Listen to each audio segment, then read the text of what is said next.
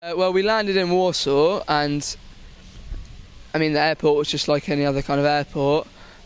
We went to the main office of Gazeta, which was a nice building. I wasn't really sure what to think of Warsaw. I didn't know what to expect, but I didn't really have enough time there. I just got straight on the train to Gdansk, well actually Sopot, and then straight away. I mean, I'd had a long journey and I was tired, but I really wanted to experience the nightlife in Sopot because everyone's telling me that it's a party town and it's amazing. So I got in at after 11 and just went straight out to the bars, straight out right on the beach, drinking in the clubs, and yeah, it was really good. I had great fun. I'd been blogging before I came and asking people's opinion, and everyone was telling me, "Oh, don't take the train, don't take the train. There'll be the works and the delays." But I decided to take the train, yeah, and it was a 6.5-hour journey, but it was comfortable. The train had good air conditioning, I had lots of space. So people were saying to me, I was saying to them the train journey was okay, it was alright, I enjoyed it. And they were shocked, and I was just saying it was on time, which is more than most trains are in England. I've studied history before at A-level, so I've learnt about the war and specifically to Gdansk being Danzig and the Free City and German rule, Polish rule. But as a whole, I didn't really have much of an idea about Poland. Like, I mean, obviously people know that a lot of Polish people are working in the UK, but I've worked with one Polish person and they seem nice. People are telling me that the stereotypes are pessimistic and complaining a lot.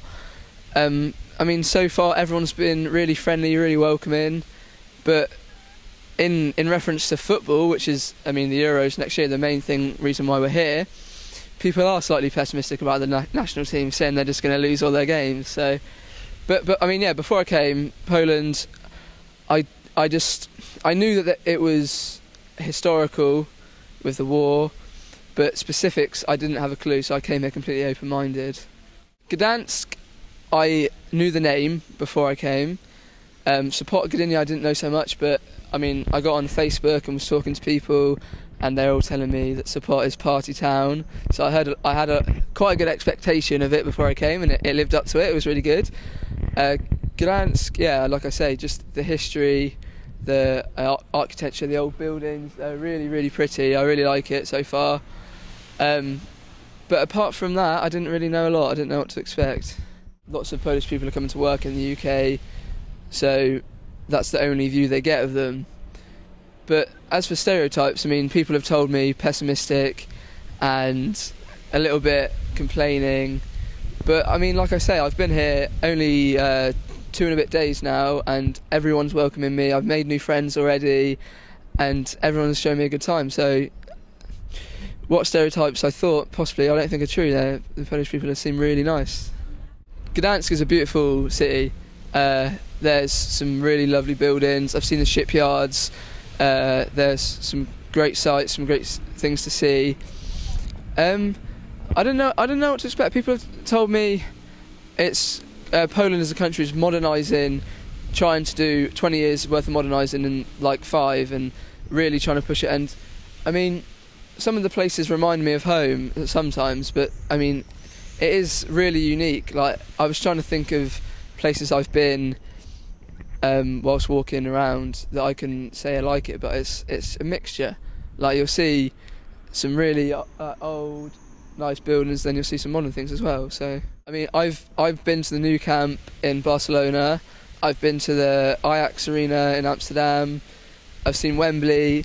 I think the PG Arena is special. As soon as we got there, the sun just came out and shined on the amber, and it was really good. And I had a tour, not onto the pitch, but down to the pitch level, which was really good. It's making me want to play football. I wish I could go see a game there, but I don't think I will be able to. But maybe one day. One of the quarterfinals is in Gdansk. I'm not sure if the group allows it, but I mean, as in English, this is maybe one of the main differences between English and Polish. We every time think, oh, England, we're going to win. So hopefully, you never know. I think I was talking to people earlier and they were saying that the Netherlands or Spain are going to be playing their group games in the PG Arena, and I mean, the Netherlands fans are known to be really, really, really good, great atmosphere, great passion, and I think it will do well for that stadium. Sopot. Well, it's party, isn't it? That's what everyone's telling me.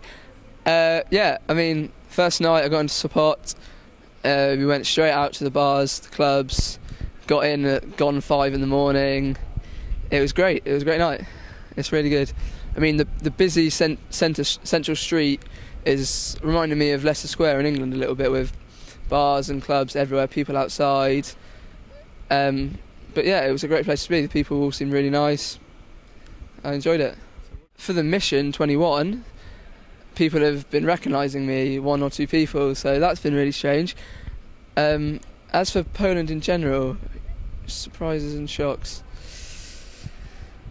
It was weird getting off of the main station in Gdansk and seeing McDonald's and KFC straight away was quite strange. I mean, people hear about Central Europe and Eastern Europe. I know we're not in Eastern Europe, but Central Europe, and they think, oh, maybe some strange food and everything. But you can see influences from the West, but then you can also see the unique and I mean, like I say, the pretty buildings and everything. So it's been really good.